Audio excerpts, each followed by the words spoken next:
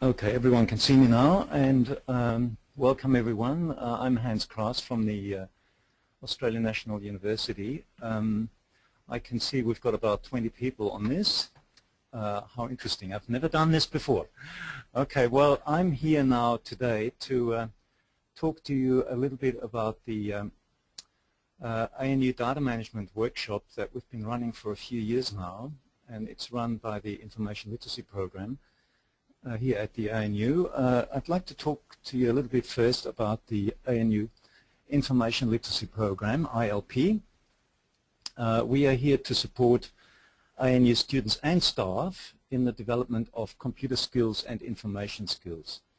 And this is done, we do this through generic and course-embedded training sessions, also through one-on-one help for research students and staff that at times gets quite busy, and online tutorials, guides and help sheets. We are very much involved ongoingly in developing more material, of course fairly slowly because we're a fairly small group of 4 people working here. Okay, so the ANU Data Management Workshop that I'll be talking about for most of the time today, and here's a little overview.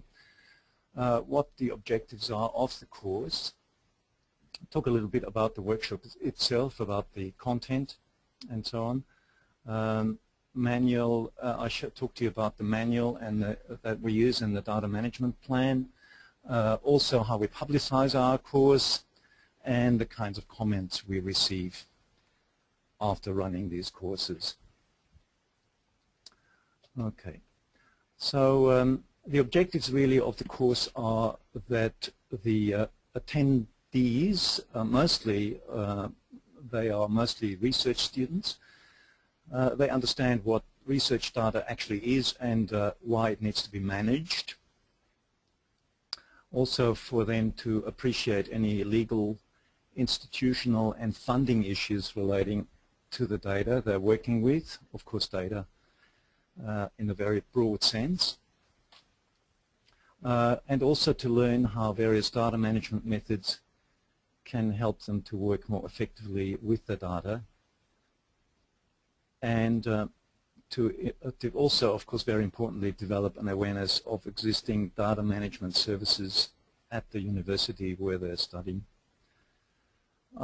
Also, in many cases, we don't have the time really, and at that point, not really the need to go in depth with any of this. It just needs to be understood largely as an overview and an introduction to the issues involved with data management. Yeah. So the workshop, we've had it now since 2008, which is when originally a PhD research students in the Department of Computer Science compiled it, put together. Since then, we've given it a number of revisions because things have changed. We found, due to feedback from the students, other ways of approaching some of the material. We've made some changes. We are not running a great number of them. At this point, only about 3 to 4 workshops every semester. So you can see here a little diagram of how the course attendances have developed over the years. So 2008-9 until 2012. You can see the different years marked with different colors, and also, you know, the average number of attendees is not that huge. We even have had ones when we only had 2 attendees coming.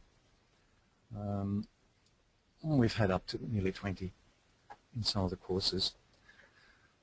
Feedback is very positive and appreciative, and it often turns out that the students who come had often not been aware of the issues involved and what sort of basic tools they might have available to them in order to manage their digital data. When it comes to the content of the course, just this is a little overview here of what we actually go through when we run the course. We talk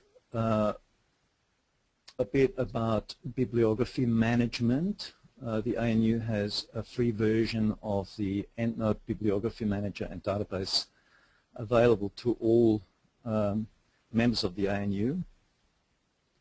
So this can be downloaded. So we, of course, also run separate courses in EndNote, teach the students how to use EndNote. We also cover and touch on file transfer issues and remote access to the various places where digital data files can be stored at the ANU. We touch a little bit on file synchronization, talk about revision control, manual methods, automated methods, and so forth, and also on make a few suggestions on how collaboration between members of the research group can be managed. Often here the local settings in different parts of the universities vary quite greatly from other areas, and in many cases if anyone wants to pursue this further, they will have to be referred, and we do actually refer them to their local IT support staff. Every college has several of them. Very much we also talk about backups. It's often interesting to see how we kind of expect that anyone would intuitively create a lot of these backups, or is familiar with synchronization and version control issues. But it's often interesting to discover how still there's a number of students who come to these courses who have no set procedures to handle these. Security, of course, as well, IT security. We also at the ANU make available free virus software which people can download and use on their own computers, laptops as well. So we talk about that as well. Again, the awareness of that, even though it's widely publicized, is often not there. You can't assume that everyone knows about this. We also talk about the Pebble, or the space on the Pebble server. Pebble is the ANU-wide file server, so every student, every staff member has space on that which can be accessed from campus and from home as well. Again, many students who come are not aware of that. Many not aware that they do have file space on the Pebble server, and many even more are not aware that this can be accessed from home or from outside the university. Then we have a collaboration software that everyone has access to. We call this Alliance. It's based on the open source software which has been developed by the Sakai project. Many universities, of course, and other tertiary or educational institutions use Sakai as a learning management system. We have installed it here on campus as a collaboration option with file space and other ways to collaborate between people across the whole world. Also, we talk in the course about ANU Digital Collections, which is the ANU's online location for collecting, maintaining, and disseminating the scholarly output of the university, and the supercomputer facility, and others.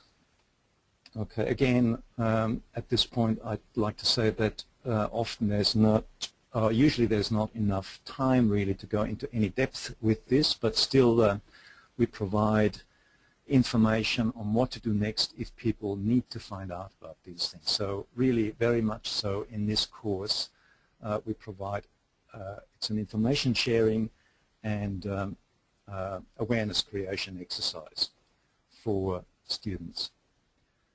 The next thing, benefits and especially requirements of data management. are issues which many attendees are unfamiliar with. That's always interesting to find out about.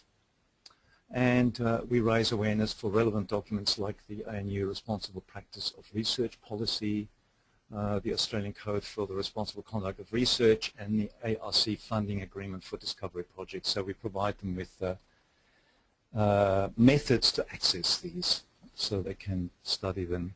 Of course, you know, we don't have time to talk in depth about these. Okay, so the manual, our data management manual, is openly accessible to everyone. There is a lengthy link. Don't bother writing this down. I'm not sure whether, I assume that this presentation will be, of course, it will be available online. You will see the slides as well. But if you want to quickly just write this down, especially the quick link here, quicklink.anu.edu.au/ZS98 will take you directly to the manual. Data management plan, which is not generally part of the workshop any longer except where participants requested. A template RTF file is available from the above site. It's very basic, just 2 pages of some issues to be considered and then some space underneath for people to enter their own plan or procedures. Okay, how do we publicize it? It seems that because of the low number of people who come to this, you know, is this not considered as something necessary? Do people maybe find out the information from elsewhere? We do publicize it widely. The Information Literacy Program publishes every year Learn How booklet, which gets distributed to many locations across campus, libraries, halls of residence, computer labs. Lecturers often hand the booklets out themselves in their courses. You can see an online version of that, again, lengthy link, quick link, again, /HZEP will take you there, and you can have a look at it. It lists all student training and support services which are available at the university that enable the development of data and other information literacy skills. We run quite a few courses throughout the year. Here's a little double-page spread from the booklet, shows the data management entry, brief information on this, and then a way to access the online registration page where they can see the dates when the workshop is run, and they can register. We also, you can see that they utilize, in many cases, QR codes to make it hopefully easier for students to register and for more to come. Okay, the other methods, we have a well-known website where training courses, workshops are listed. These are not academic courses, these are just training activities that happen ongoingly at the university. The site address is training.anu.edu.au. Of course, anyone can have a look there, and you will find our courses there as well. The data management course, in some cases, also is requested for small groups of research students. For instance, the Fenner School Honours students. Convener regularly requests for us to run the course for the students there. We also have an ANU Library Facebook page where we advertise the course, and a few other methods to reach out and inform potential participants about the course. Comments we receive, not too many. We have an online feedback form where people can provide some feedback. It's really throughout all of the workshops, it's been very positive. Here are some of them. and what the benefits might be that people gain from attending this course. Again, you can see there remote access to Pebble. That's one thing that people comment on that they didn't know about. Alliance, that's also not very commonly known. We run courses in Alliance and how to use it. And of course the last one there, under that first question is, what is data management about, its usefulness and how to use it? It was good, and these RP programs are really useful. Please continue them even in future for the benefit of students. Okay, and that's thank you, and that's my thank you as well. Here are my details. If anyone wants to get in touch with me, I'd love to hear from you. And I thank you, and I can pass back to Jerry. So thank you, Hans-Joerg, for a very, very useful and interesting presentation. We'll hand over now to Rebecca Parker. So I'll just switch controls over to Rebecca. So you should be right to go, Rebecca. Okay, thanks, Jerry. Excellent, we can hear you. Thank you. Thanks very much, Hans-Joerg. It's kind of hard to follow your presentation about such very clear practical training in data management with what I'm about to talk about. We are at a point at Swinburne, and we were when we did this particular session, where we had a research repository and the ability to describe and promote data sets and send them to Research Data Australia, but we didn't have data storage, and we only had a draft data management policy. It's actually very difficult to enforce a data management policy without data storage, and it's hard to encourage good data management practices without a policy. So part of the purpose of this session was to discuss with researchers what they would like the policy to look like, what would be practical for them.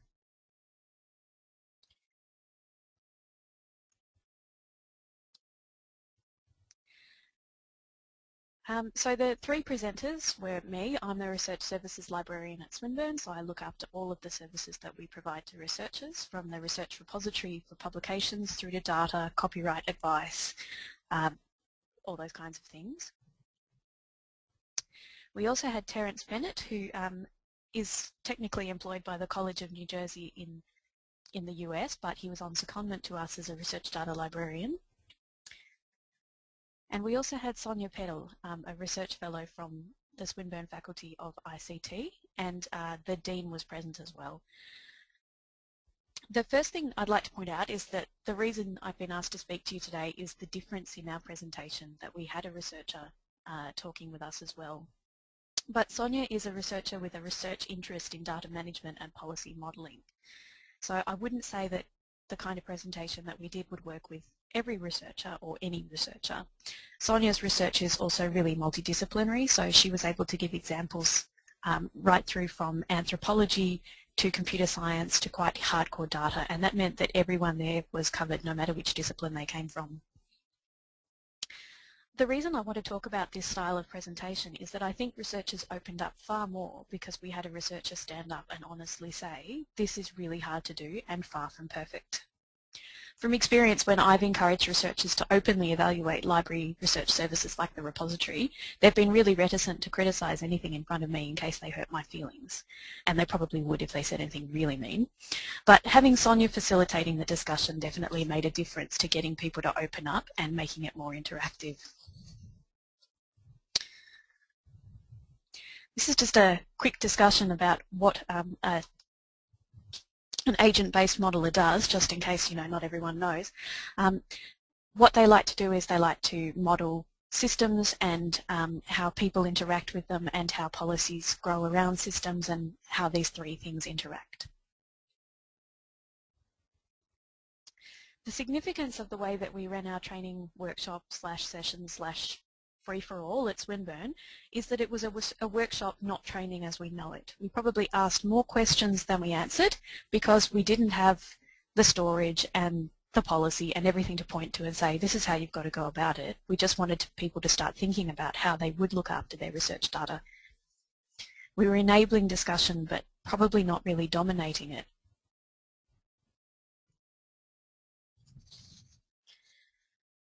We also went with the approach of facilitating rather than leading. So this was a user-centered discussion about benefits.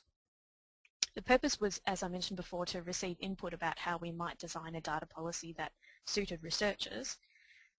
I think it's unusual perhaps for researchers to contribute to how we think about data policy. I think a lot of that sort of thing is worked out by support areas like the library and IT and research and maybe even the intellectual property office. But it was a great opportunity to say, if we designed a data management policy that you needed to comply to, how would you like it to look? So we asked researchers to think a lot about the big questions. We're still right back at that point, and to tell us what was getting in their way. It was a 2-hour workshop with cupcakes, which was probably the most popular part.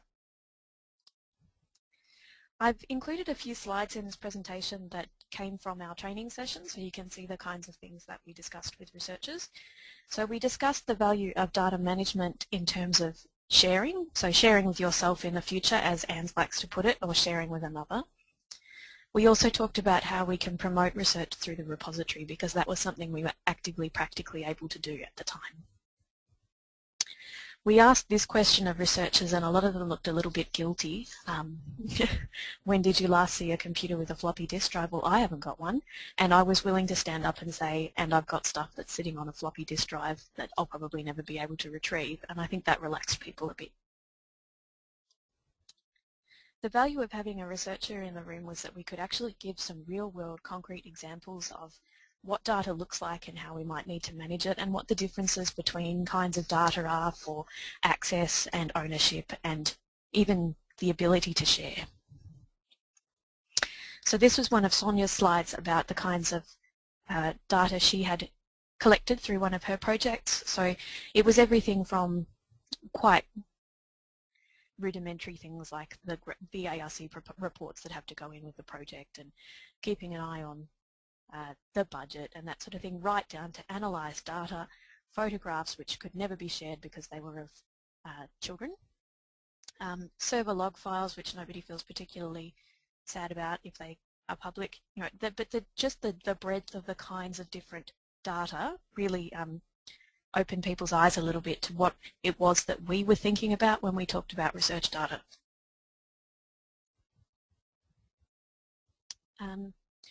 We didn't specify who the audience should be.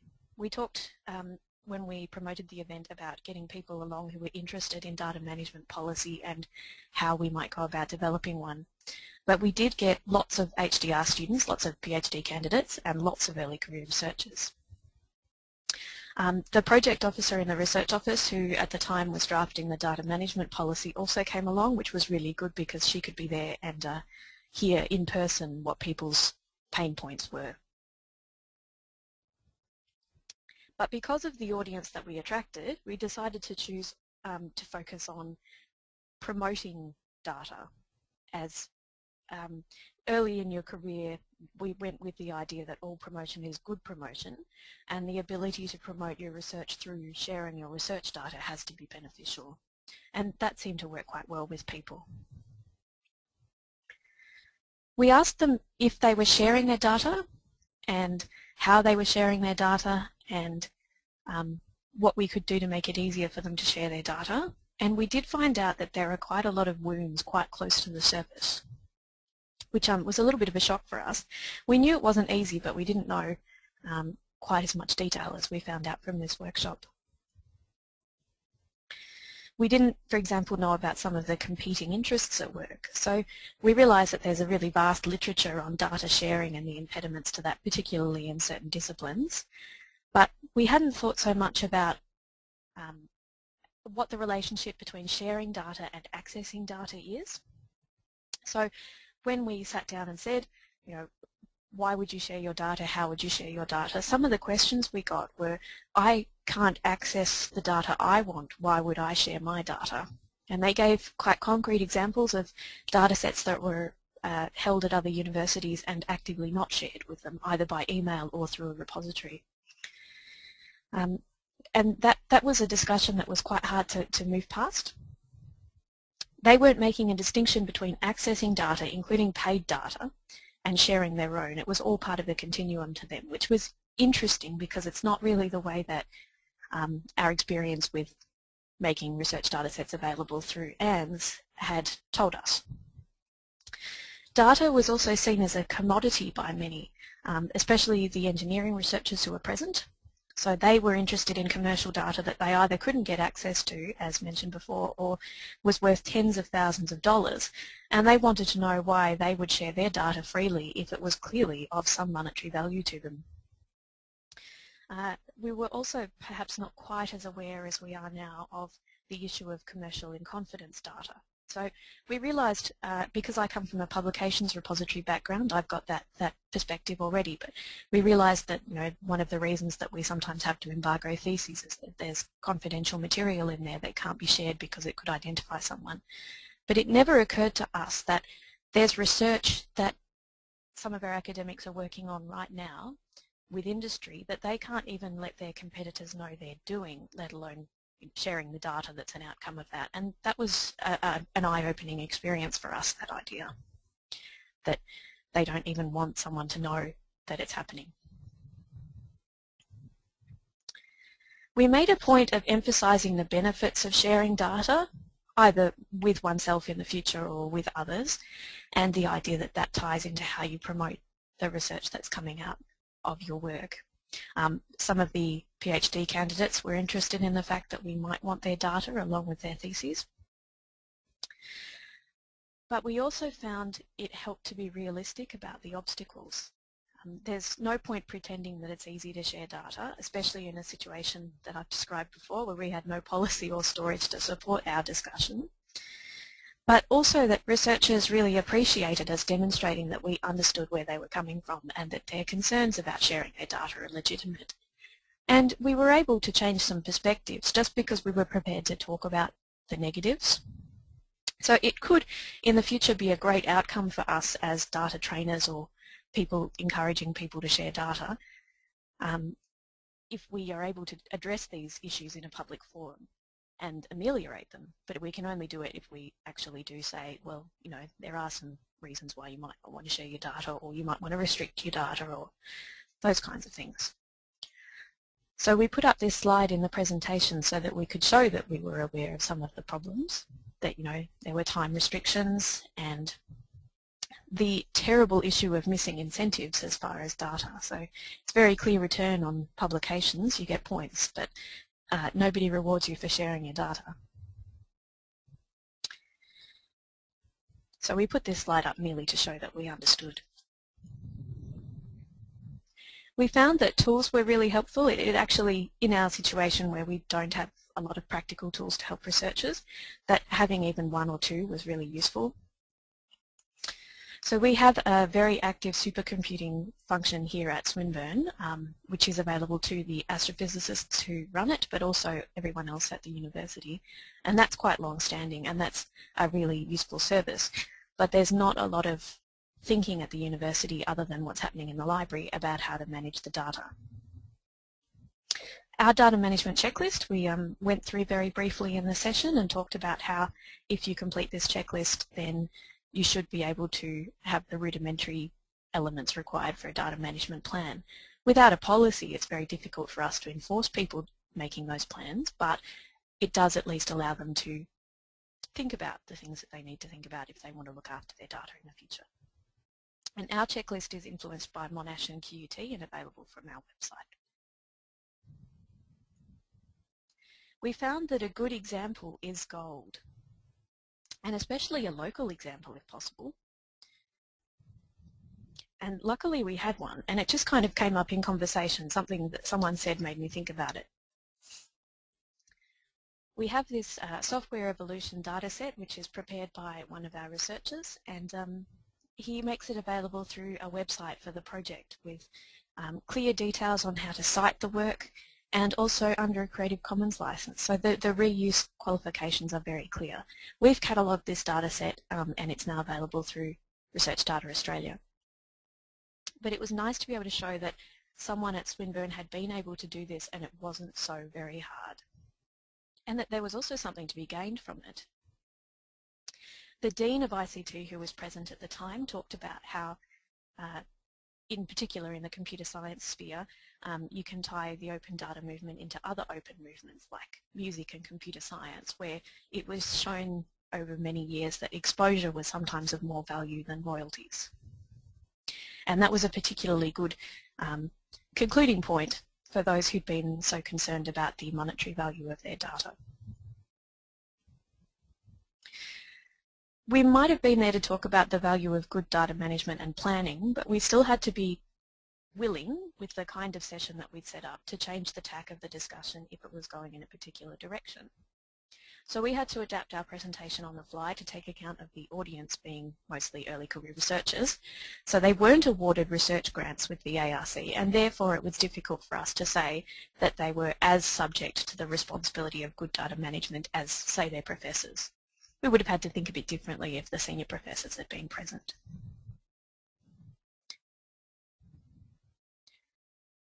So the draft data management policy was prepared incorporating feedback from this session. It hasn't actually been ratified yet, but we made a start. Terence has since returned to the US and Sonia's been teaching, but she's returning to research next year. Swinburne has a metadata stores project at the moment, and once we have working software installed, it would be good to use this as a catalyst for having a follow-up session with some more practical examples, more like ANU is doing. At the moment, the library research data page is the only one in the university that provides advice on where to go for data analysis support, software, training in SPSS and R and other statistical software packages, and also a list of data repositories in particular subject disciplines that might be useful. And the checklist is available there as well to assist with planning. And my advice to you, if you're starting out in data management training, is talk to someone else who's tried it before you. They're my contact details. Are there any questions?